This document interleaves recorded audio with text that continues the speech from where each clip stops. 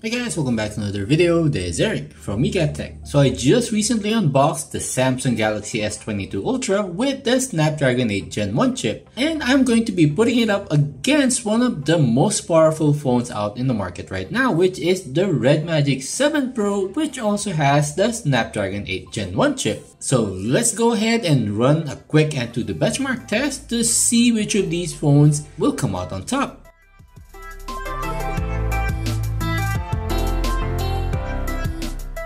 So today I'm going to be covering one of their best sellers, which is the Microsoft Windows 10 Pro OEM Cd Key. But if you use my promo code EGO or EGO, then you can get up to 30% discount on your purchase of a Windows 10 Pro license. So I put up this purchase link on the video description and you'll be taken directly to this page. Now you're going to be taken to this page, and without a discount, the price of the Windows 10 Pro Cd Key is $22.72.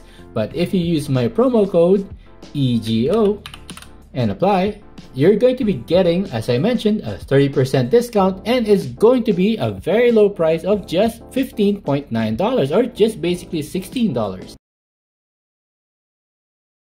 So without any sort of promo code, you're expected to pay around $72.88 for the Microsoft Office 2021 Professional Plus. But if you apply my promo code EGO, click on apply, then it's going to give you a very huge discount of up to $22, and you'll only be paying $51 for the full Professional Plus Office key. Now this is insane value for money, guys.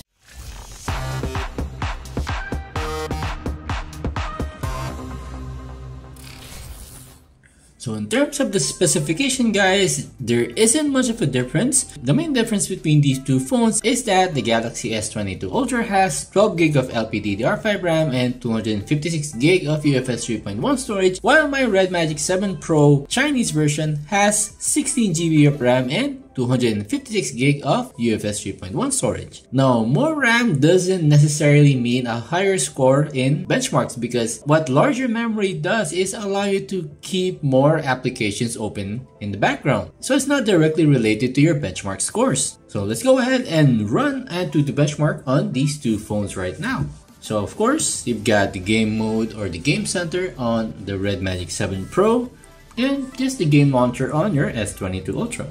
So in terms of the battery temperature, 29.6 on the S22 Ultra, 30.1 on the RedMagic 7 Pro, CPU temp is 34.2, 34.2 as well on the RedMagic 7 Pro. So pretty equal temperatures, so we'll see how hot each of these phones get for one run of Antutu Benchmark, and let's compare the scores. So starting the Antutu Benchmark test between the Galaxy S22 Ultra and Nubia's RedMagic 7 Pro in 3, 2, 1.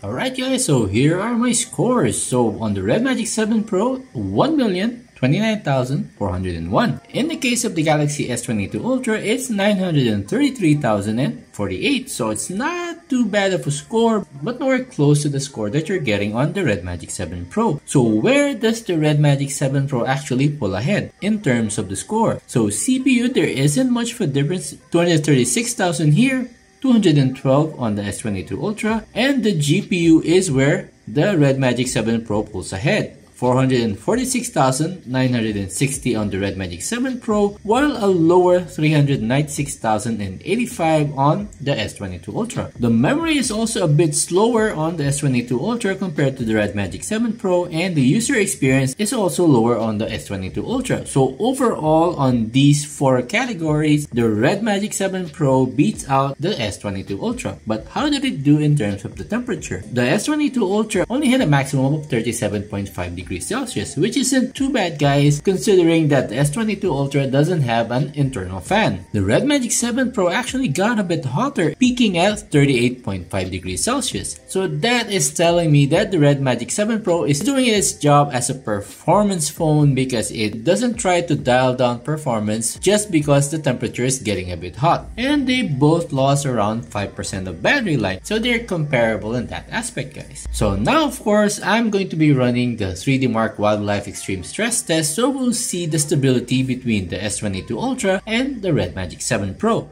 A few moments later. So both phones are cooled down. Let me start up 3DMark for you guys, and I'm going to be running the Wildlife Extreme Stress Test. So of course this is going to be a 20-minute test. It's going to give us the stability of these two phones in an extended 20-minute test. So starting the 3DMark Wildlife Extreme Stress Test in 3, 2, 1.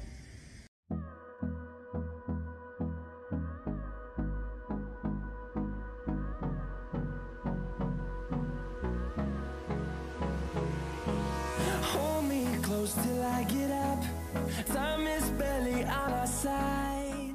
Alright guys, so the test is done. As expected, the S22 Ultra did pretty badly on this test with a stability of just 59.2%. The best loop score is also lower than the RedMagic 7 Pro with just a score of 2042. Lowest loop 1208. The RedMagic 7 Pro scored 2610 and a low loop score of 2378 with a very impressive 91.1% stability. So the difference between the best loop score and the lowest loop score is very small, so that internal fan on the RedMagic 7 Pro is working double time and making sure that your phone is running at maximum performance. Whereas on the Samsung Galaxy S22 Ultra, your lowest loop score is actually almost half of your best loop score, so that tells me that the software on the Samsung side of things definitely lowered the performance of the phone in order to keep the phone cool and to keep it from overheating. So if we go down here guys, battery on the S22 Ultra went down from 64 to 55, so just a 9% battery loss. 93 to 72 on the RedMagic 7 Pro, so it lost a lot more battery on the RedMagic 7 Pro, probably because it's keeping that performance pretty high. Your temperature only went up to around 42 degrees on the S22 Ultra, to a very hot 56 degrees Celsius though on the RedMagic 7 Pro. Frame rate on the S22 Ultra ranged from 4 to 17 and the RedMagic 7 Pro from 11 to 20. So in terms of performance, of course the RedMagic 7 Pro runs away with it, but if you consider that excessive heat or prolonged heat on your gaming phone is not very good for long-term health, then you're going to expect that the Snapdragon 8 Gen 1 chip on the Galaxy S22 Ultra will last a lot longer because Samsung software is trying to keep it cool and not get too hot. Whereas on the Nubia side of things, on the RedMagic 7 Pro, even though it already has an internal fan that's trying to keep things cool, it still ran to a pretty hot 56 degrees. So Nubia is sacrificing temperature for maximum performance. So if you're undecided on whether you want to get a Galaxy S22 Ultra or a RedMagic 7 Pro, then you have to take into account whether you're going to just be doing a lot of gaming, because if all you're gonna do is game, then the RedMagic 7 Pro is the obvious choice, especially with those shoulder triggers that will definitely help in a couple of first-person shooters, whereas the Galaxy S22 Ultra is a more well-rounded phone. So let me know in the comment section down below which of these two phones you guys would prefer, and I would love to discuss it further. But until then, these are the results I'm getting, so let me know as well what scores you're getting on your devices. So until then,